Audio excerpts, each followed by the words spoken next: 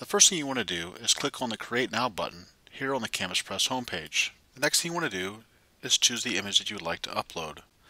I have my image, click Open, and go ahead and click Upload. Once my image has been uploaded, I need to select my product. I can select between canvas, photo paper, aluminum, or wallpaper.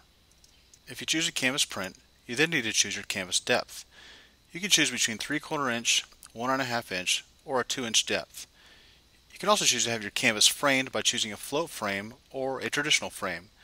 You can also choose to have your canvas printed but not stretched. I'll then need to select my border type. I can select between an image border, a mirror border, or a color border.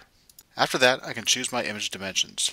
Once I'm happy with how my image is going to crop, I go ahead and click on Crop Image, and then I click on the OK button when it asks me if I'm satisfied with the crop.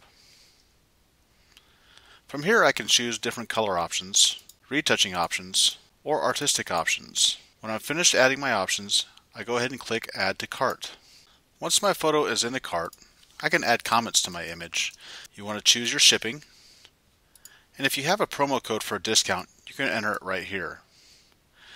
Once you click on Checkout, you may be prompted to add an account or sign into your existing account if you haven't already. As always, if you have any problems at all, feel free to call us at 888-784-5553.